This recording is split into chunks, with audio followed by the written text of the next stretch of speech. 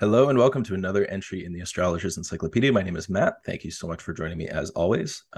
Today we're going to be talking about the moon and its progression of signification through time from the ancient Greek astrologers to today. So basically what we're going to be doing is reading a bunch of sources. I'll put the quotes on the screen and then sort of synthesize them into a list of significations that you can use. And the point here isn't necessarily to be like perfect at reading the moon. You'll watch this presentation and then be able to read the moon, in a bunch of charts. That's not necessarily what we're trying to do. More so, we're trying to trace the evolution of the significations, like I just said, and see how they've changed, how they've adapted to different cultures, how they've certain things have been added and lost over time.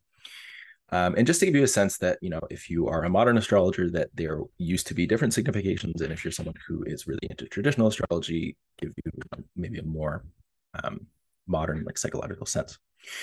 So before we start, if you are enjoying this channel, I would really appreciate your support on Patreon. You can also find me on Twitter, and I will have links to that down below. So let's just get right into it. So starting off here, we are going to be talking about the moon today. Quick table of contents. So we're going to be talking about the moon in traditional astrology and reading from Valens, Firmicus, Abu Mashar, and William Lilly. And so usually when people say traditional astrology, and what I mean by traditional astrology is the period of forever ago to about the 18th century. So we have the Greeks, the Arabs, the medieval Latin astrologers, and then the like Renaissance vernacular astrologers, so people writing in English and German and French, and then through to around the Enlightenment period, where astrology really died out, especially in the West, and then was revived in modern astrology. So there's this continuous tradition for over 2,000 years, from the Babylonian astrologers to the Greek astrologers to the medieval Arab astrologers to the Latin astrologers to the Renaissance astrologers. And then there's this break in the tradition, and then we see this revival in the 1800s and especially in the 20th century, where things become much more psychological, things become much more individual, things become much less broad and sort of like complicated isn't the right word, but the traditional astrologers tended to see things in a more holistic sense, you could say. Robert Schmidt has this idea of the astrological chart representing the like cosmic mind and the cosmic soul, rather than representing something about the individual soul, like only. So that is the focus in modern astrology, and we'll get to that. So we will read from Stephen Forrest, Ren Butler, and Richard Tarnas for modern significations, and then we'll just take a quick look at some special lunar considerations, like the phases and the void of course moon, that are unique to the moon. Starting off the moon in traditional astrology, this is Valens. We have 2-page quote from Valens. Says, "The moon is born from the reflection of the solar light and, possessing a counterfeit light, so it does not contain its own light, signifies in a nativity man's physical life, the body, the mother, conception, form, appearance, goddess, living together and lawful marriage, nurse, older sibling, housekeeping, the queen, the mistress of the house, possessions, fortune, city, gathering of the masses, gains, expenditures, home, boats, travel, wanderings, since it does not hold straight due to the crab, Cancer. Of the parts of the body, she rules the left eye, the stomach, breasts, the breath, the spleen, membranes, and marrow, from which it produces dropsy. Of substances, she rules silver and glass. She is of the nocturnal sect, light green in color, salty in taste." So we see here kind of a mixture of like psychological characteristics and but it's like mainly things in the world, right? So we have like the form of things, the appearance of things because of the changing light of the moon, marriages, nurses, older siblings, housekeeping, the queen, people. All of those kinds of things are like objects, right, in the world, or like things that you will encounter in life.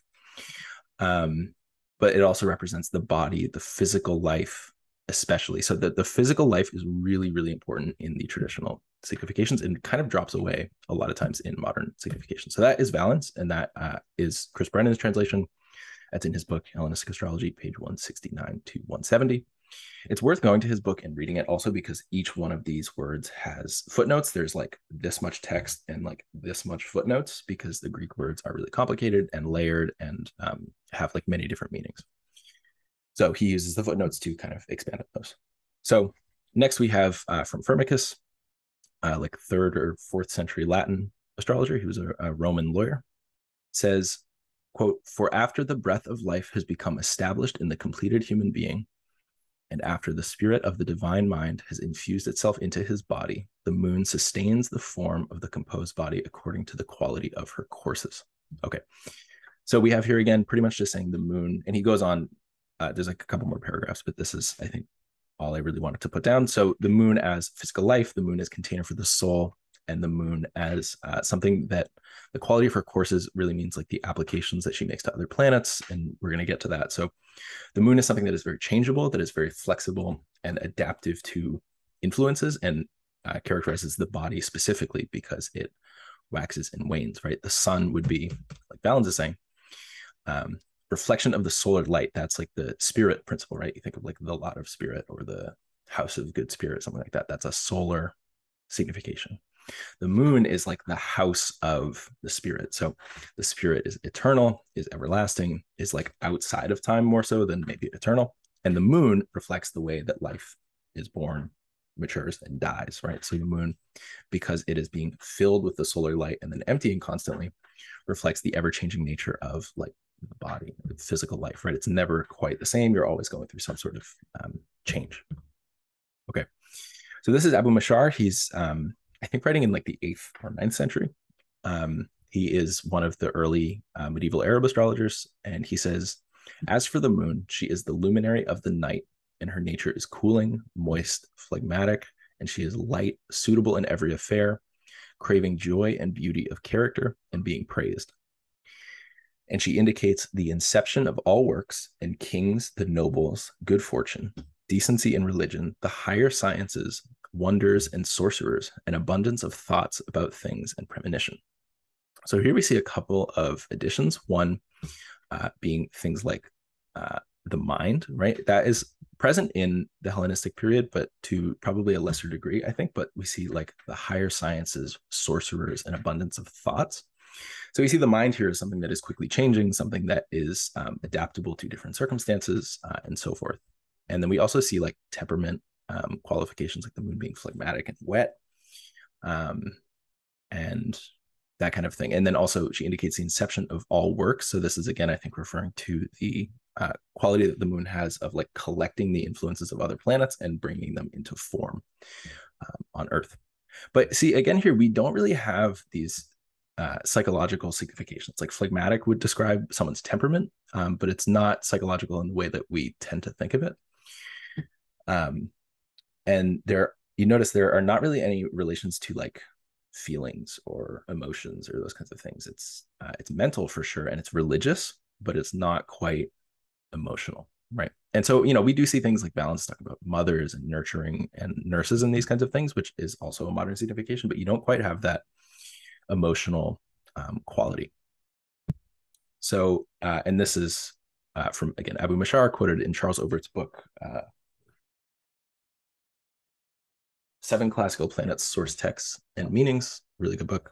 And then, so that's on page 47 in that book. And then we have William Lilly saying, "When the moon is well placed, we see composed manners, a soft, tender creature, a lover of all honest and ingenious sciences, a searcher of and delighter in novelties, naturally propense to frit and shift his habitation. When poorly placed, we see a mere vagabond, an idle person, hating labor, a drunkard, a sot," I don't know what that is, "one of no spirit or forecast, delighting to live beggarly." So here we start to see like more character analysis, more psychology, you could kind of say. And so when well placed, you know, that would mean like if the moon is in Cancer, if it's angular, if it's in Taurus, if it has triplicity rulership, if it has a good relationship with benefics. And then when poorly placed would be, you know, in Capricorn or in Scorpio or in a bad house or with a malefic or something like that, right? It would inflect poorly, upon the character. So we see here, and this is like another sort of 1,000-year jump almost from Abu Mashar Lily, and I'm skipping over like all of the other medieval astrologers and all of the Renaissance astrologers, but we see here we start to kind of shift away from, and Lily has a lot more to say about like places that the moon signifies, or types of occupations or things like that, you know. And so we do see that as well, but we start to see a little bit more like character significations. So just to sort of synthesize that, the traditional significations of the moon, we see the light of the nocturnal sect. Sect is a concept that is entirely missing from modern astrology. The domicile is Cancer. She's exalted in Taurus. She's the nocturnal ruler of the Earth triplicity, so the primary ruler of the Earth triplicity. So in a night chart, the moon would be the ruler, and the cooperating ruler of the water triplicity. She signifies things like the body, health, and the mother, physical life, and the container of the spirit. And so that's going to be very important as we go forward. We start to see the moon being related to the soul rather than the container and the body, right? We see the foundation of life. So like the physical health of the native, the material health of the native, things like queens and the people. So we see if the moon is related to royalty, she's related to the queen and not the king, and to like the common things and the people. And then we see growth and decay of things over time. This is like of absolutely vital importance, this growth and decay signification, because it's anything that like changes face, anything that is one thing in one moment and another thing in the next would be lunar rather than solar. The solar principle is things that are unchanging and not subject to like life and death in the same way as the moon. And then we see things travel and things that move or are unstable and are constantly changing form. So that's kind of similar to that other thing. But you see things like, you know, with the third house being related to travel to familiar places, or, you know, changing forms. You might see the moon as like a thief, or again, as the body, right? So something that is constantly changing face. There can be sometimes notions of deception and like trickiness. With the moon, there's significations of night and the things that come out of the night. And things that sort of like spring forth from darkness, right? Like perhaps a body, like a human body. So things like that, and things that are like not illuminated on their own, but need to be illuminated, right? So it's really interesting that like they even understood at the time that, you know, they had no idea that the moon was what it was. They had no way of knowing the things that we know today about the moon, but they knew that the moon was not emitting its own light. They knew that it was the sun's light reflecting off of the moon and bouncing back to Earth. So that is just something to really like turn over in your brain, like what that means. That for like this whole paradigm, this whole worldview of like the moon is inert, the moon is matter, and the sun is the enlivening, vivifying principle of that, like brings itself into the moon, into matter, and like brings it to life, right? And so this the sun is like infused in all of reality. It's not just like human bodies, but like anything that's alive, which for ancient astrologers was everything, was like the cosmos, right? Is like a combination of the sun and the moon. So just something to think about. And I think it's much more subtle and much more broad and sort of vast than the modern significations. Not that they're wrong, but they're just sort of doing different things. So one thing that's really important in traditional astrology is this notion of separations and applications of the moon to other planets. And so we see that the moon is going significantly faster than any other planet. You know, the next fastest would be like Mercury, right? But so the sun goes around, and all of the other inner planets go around in about a year or two, right? So, and then the moon goes around in a month. So as the swiftest and closest planet to Earth, the moon is said to gather up the different influences of the other planets and bring them into form on Earth, right? So we see that signification of physical things, physical manifestation, physical form, and the spirit and like the influences of the other planets needing like a form to exist on Earth, right? Rather than just somewhere up in the ether. So this is Demetra George in her book, Ancient Astrology in Theory and Practice, Volume 1, saying, it follows that if the moon applies to a planet, she is able to help bring down and make manifest the significations of that planet into the terrestrial realm. Thus, an application from the moon improves a planet's condition by bringing its matters to fruition. That's a really interesting notion, I think, that it improves a planet's condition, right? So it's, especially in ancient astrology, there are all these notions of like busyness and profitability and action, right? And so they're connecting a good life and like a satisfying life to one that is like functional on Earth and not always one that is like super, super spiritual and like up here, right? It's one that is able to bring things from up here and drag them down to earth and put them into a concrete form. And so if the moon is like applying to good planets, then that's really good, because like the influences of Jupiter of like justice and influence and authority will be brought into form in the native's life and be busy and active, right?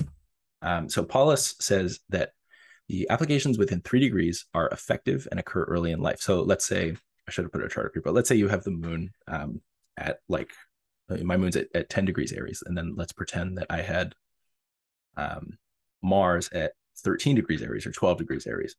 That application would occur early in life. So you would see the influence of Mars being present early in life and being very effective and active, right? So that would be probably not good.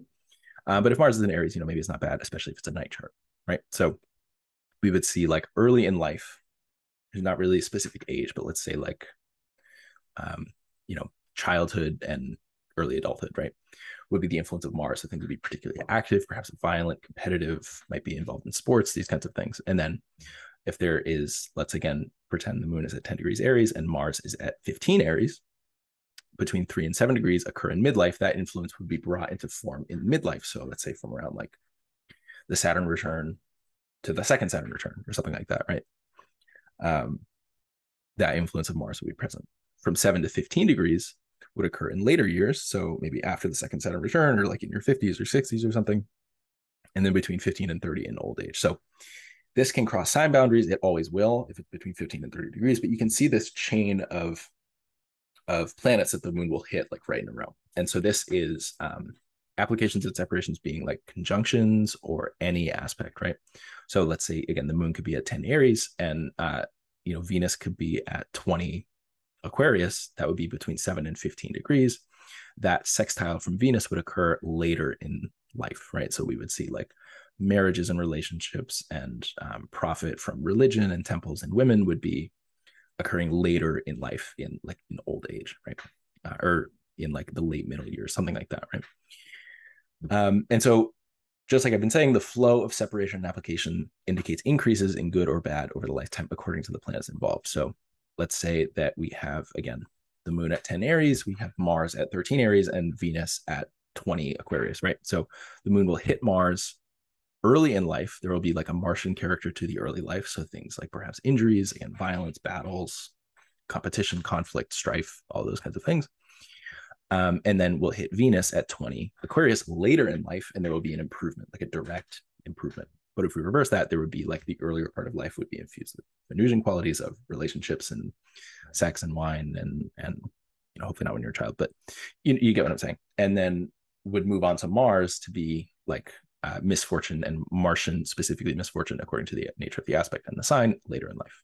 So this is really important. And this is also something that I think is kind of lost in modern astrology. But correct me if I'm wrong. So this is like of absolutely vital importance in ancient astrology, because the moon is the one, again, to bring things down to earth. It's the container for all physical things that come to be and mature and change and die, right? So now moving on to the moon in modern astrology. This first quote is from Stephen Forrest's The Inner Sky. So he says, and there's a whole like chapter, it's only a couple of pages, but it's definitely worth reading if you want a sense of the modern significations. And this came out in the 80s. I think it was like 1984 or 89 or something. I think my edition is from 89. But anyway, the function of the moon is the development of the ability to feel or respond emotionally, the development of subjectivity, impressionability, and sensitivity, the development of what we might call a soul. Isn't that really interesting? They just dropped the body. They just changed the soul from the sun to the moon. And then dysfunction would be emotional self-indulgence, timidity, laziness, wishy-washiness, overactive imagination, indecision, and moodiness. So here we see like the negative aspects of something that is constantly changing. So like self-indulgence, where it's like you can't hold a will for a long time, right? Where there's like this, oh, well, I know I should like work out, but I'm not, something like that. Or timidity, laziness, wishy-washiness. So yeah, I know I said I would do this, but like things are different now. Overactive imagination, living sort of pie in the sky and not being able to ground things physically. Indecision and moodiness, kind of the same thing. But the positive qualities are all about feeling, and they're not related in such a specific way to things that like Abu Mashar was talking about like religious life or science or the people or things like that, or like praise or attention, right? It's all about, can you have a healthy relationship to your emotions? Can you have a healthy relationship to your body, which is, I think, implicit. It's not really um, explicit, where like if you have a healthy relationship with your emotions, you have to have a healthy relationship with your body because the emotions live in the body.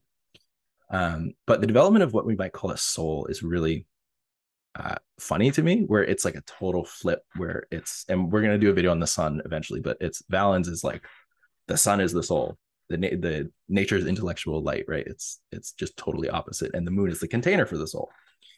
So that's just worth noting. I'm not saying like I don't want to be bashing modern astrology, because they really do different things, traditional and modern astrology, but it's just worth noting, I think.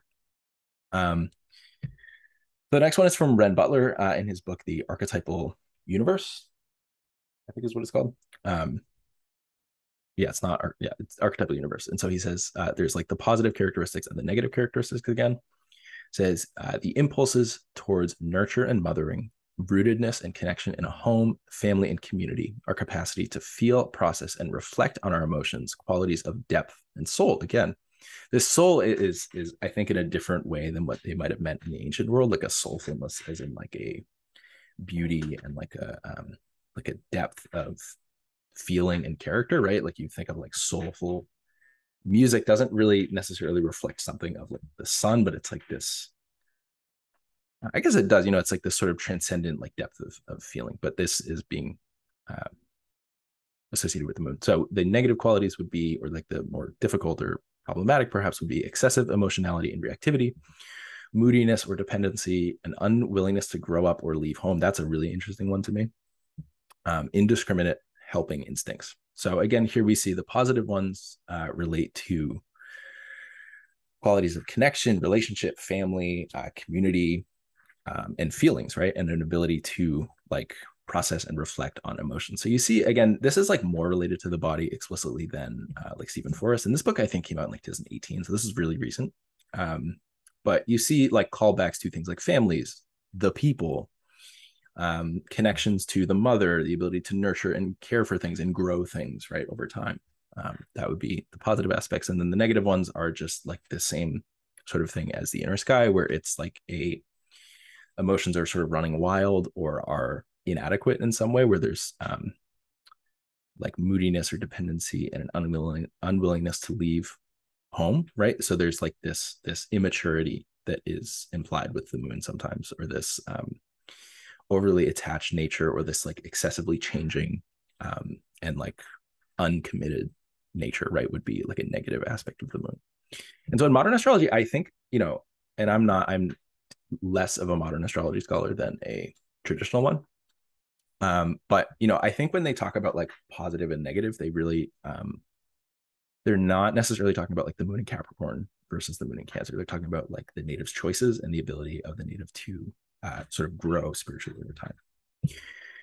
So the last quote that we're going to look at here is from Richard Tarnas, and this is, again, definitely worth reading the whole quote. There's more to it than what I've included here. I just didn't want to read for like 20 minutes. So this is from page 90 of Cosmos and Psyche from 2006, I believe. It says, the moon is the matrix of being, the psychosomatic foundation of the self, the womb and ground of life, the body and the soul, that which senses and intuits, the feeling nature, the impulse and capacity to gestate and bring forth, to receive and reflect, to relate and respond, to need and care, to nurture and be nurtured. So this is contains a lot, right? So we have the body and the soul is, again, really, really interesting that the soul is now lumped in with the moon. And, I guess you can see it in traditional astrology, where it's like the moon does contain the soul in the sense that it's the house for it, but it doesn't signify the soul. It signifies the body, which is the container of the soul. And then we see, again, things like feelings, the senses, which, again, the body, the feeling nature, impulse and capacity to gestate. So this quality of changing and growing and decaying over time. Receiving the light of the sun and reflecting the light of the sun to relate and respond, same thing, to need and care, to nurture and be nurtured. So it's like, it's all related to physical life, but it's just a little less explicit, and it's more grounded in things like psychology and the capacity of people to do things psychologically and relate. He says the psychosomatic foundation of the self. That's, I think, probably the best phrasing of that, like succinctly, is in modern astrology, the moon is the psychosomatic foundation of the self. So the feelings, the body, the nurturing, the food, the connection to the mother, right? And so you see how all these things are like related to traditional astrology, but there's like a jump that's made, right, between William Lilly and between the rest of the modern astrologers, right? Just very interesting. So modern significations, the way to boil it down is that they focus almost exclusively on emotion and feeling. Things like the rhythm of your feelings and emotions, adjustment or maladjustment to adult life. So how do you handle the ups and downs of life? How can you respond with your body, with your emotions to things that happen to you in life? Can you adjust to them? Do you need more support? Do you need like too much support? Whatever that means. Are you like unable to be independent? Again, whatever that means. We see significations of the mind, groups of people, and the body have dropped away somewhat. So the body, maybe not so much, but especially the mind and like groups of people.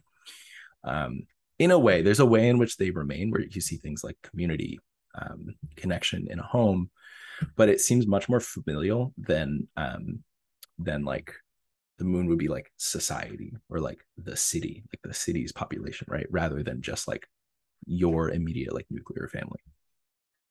And so, this is all related to, it's like traditional astrology and modern astrology, like I said, do very different things. And the way that I like to sum it up is that the unit of measurement, like when we look at a chart from a modern perspective, we are looking at the individual, right? The light, the inner emotional, mental, spiritual life of the individual. When we look at a chart in a Hellenistic or traditional sense, we're looking at the life of the native. Part of that life is the individual, but it's a little bit different, right? And so and I said it at the beginning, there's this thing that Robert Schmidt says where it's when you're looking at a chart, when the original Hellenistic astrologers were looking at a chart, what they were looking at was the mind of like the cosmic being, which has a body and a soul and a mind at the moment of birth. And so there's like, and he says this it's a his lectures on like the bringing Hellenistic astrology to a modern idiom, is that the thoughts in the mind of the cosmic soul are not like one-to-one related to your life, or to your like inner state, right? It relates to your life and the things that happen to you, but there's a jump that you would have to make to be like, and this is the example he gives of like my Mars in Aquarius, right? He had Mars in Aquarius, signifying something about like my sense of anger or aggression in life. Like that's a jump that you have to make that the Hellenistic astrologers would have thought was like really arrogant.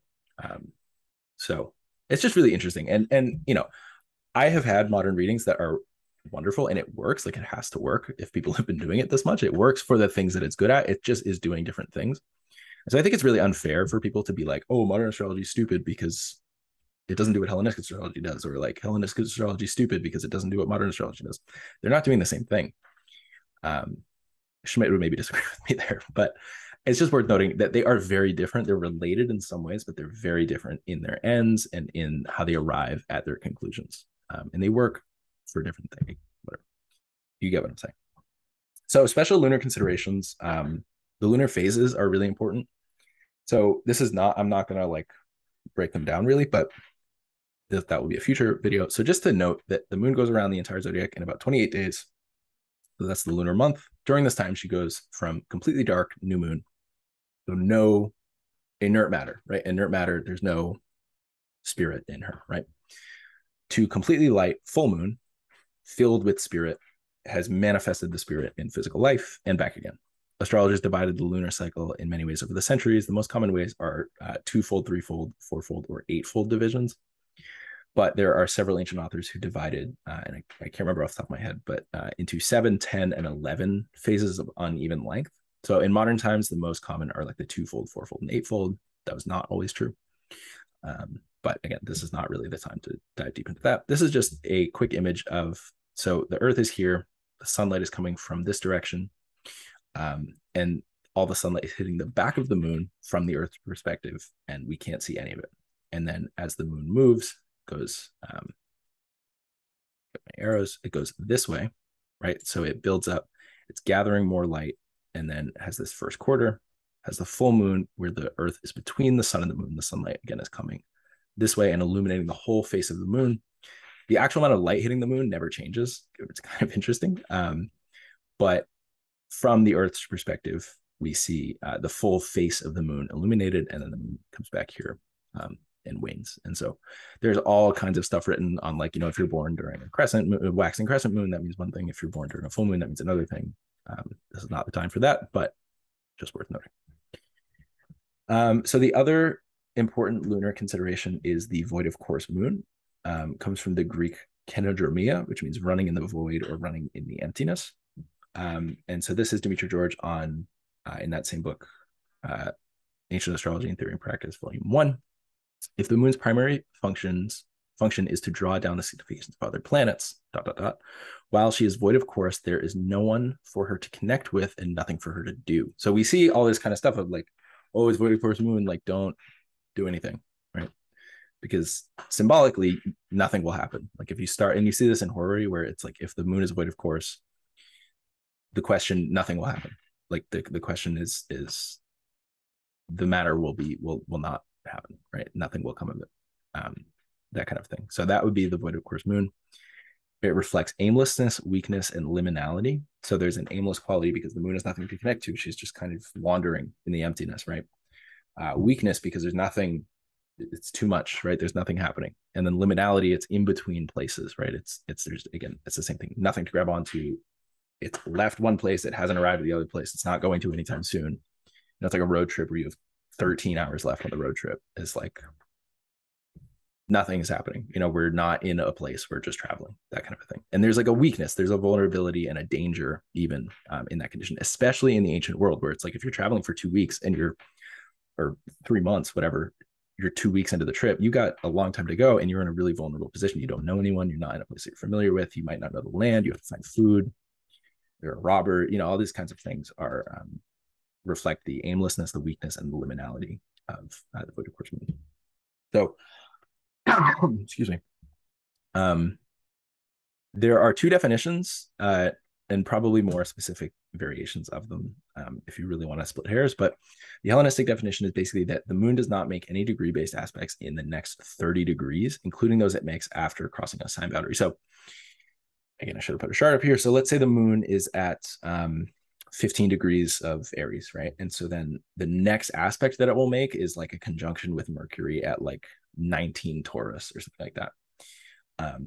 That's in the next 30 degrees, there's no aspects, and it's going to cross a sign boundary in the sign until it hits 30 degrees from where it was originally. There's no aspects. So that's Hellenistic void of course. The medieval and modern definition says the moon does not make any aspects before leaving its current sign. Very, very different. The moon can be void of course for like an hour if there's a planet at like 29 whatever sign, and then the void of course for like that 1 degree or something like that. So this is much, much, much more common. The Hellenistic void of course definition is incredibly rare relative to this. It happens like maybe once or twice a year, if that, and it's viewed as like a devastating indication. Like if you have this in a birth chart, it's like really not good, because right, the moon is the one who brings things into form. If the moon can't bring anything into form, what is your life?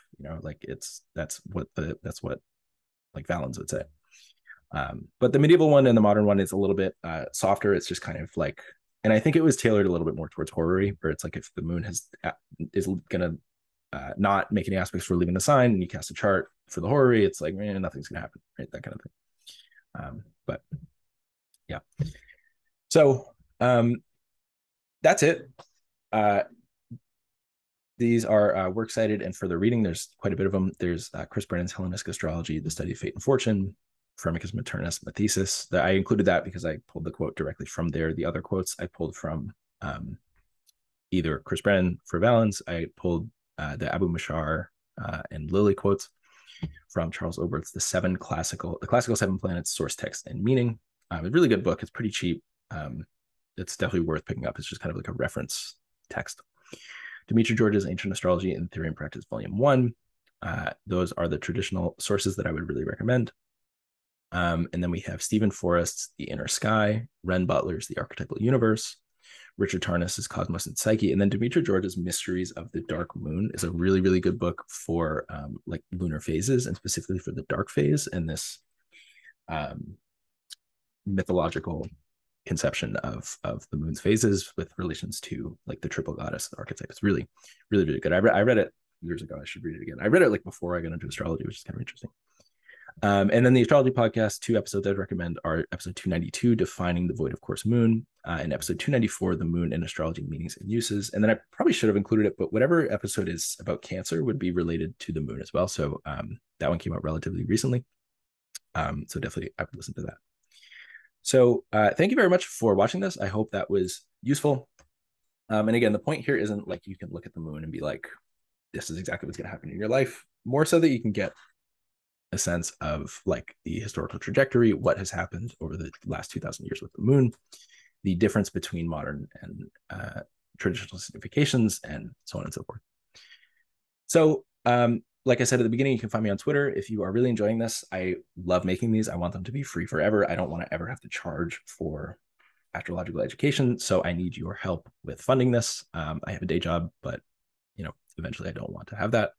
So you can find me on Patreon. You can get things like forecasts for $3 a month, early access for $5, additional bonus content for $10 a month. There are like new moon live events and stuff for a little bit more. But yeah, thank you very much for watching, and I hope you have a wonderful day. Bye.